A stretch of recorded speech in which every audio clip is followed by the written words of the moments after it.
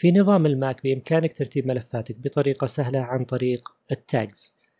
فعلى سبيل المثال لو كنت فاتح الملف هذا فمجرد إني أحفظه راح يطلب مني إني أدخل الاسم وبعدين أدخل التاجز. فعلى سبيل المثال هنا أقدر أدخل إنه تبع الشغل وأقدر أضيف له تاجات مختلفة. فعلى سبيل المثال أضيف له إنه أحمر معناه إنه مهم.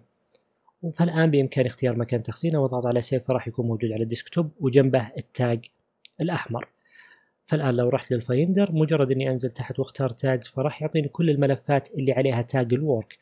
على سبيل المثال هذا المجلد موجود في الدوكيومنت وليس على الديسكتوب لكنه التاج حقه تبع الورك.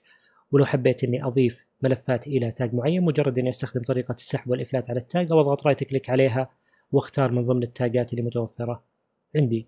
ولو حبيت إني أتحكم بالتاجز اللي موجودة مجرد إني أروح لإعدادات الفايندر واختار تاجز من الأعلى.